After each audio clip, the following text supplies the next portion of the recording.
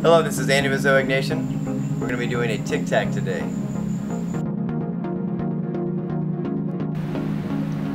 Test your shoes on the wall, make sure that they grip right. Push off the wall some so that you make sure that you understand what angle your body needs to be at while pushing off of the wall. The angle you approach the wall is super important. There's a range you have to stay in to make sure that your foot doesn't slip. Outside of that range, your foot may slip and you will get no power.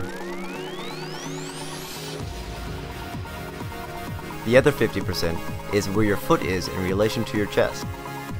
If your chest is back and your foot is high, then you will kick the wall. If your foot is low and your chest is too close to the wall, then your foot's going to slip.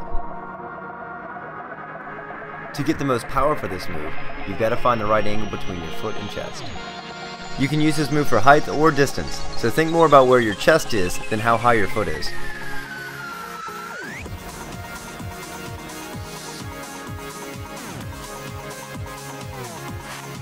Try and keep your shoulders over your hips and point your knee in the direction that you're going.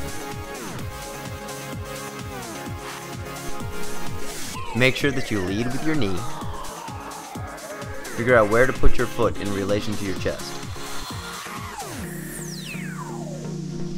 And lastly, make sure that you get your approach angle right.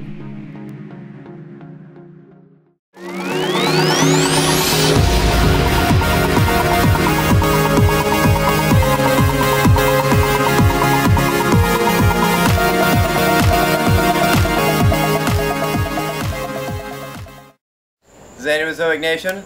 That's it for the Tic-Tac tutorial. Tic-Tac tutorial. Remember, this is something that you should do in between other moves. So check out other videos, other tutorials. Yeah.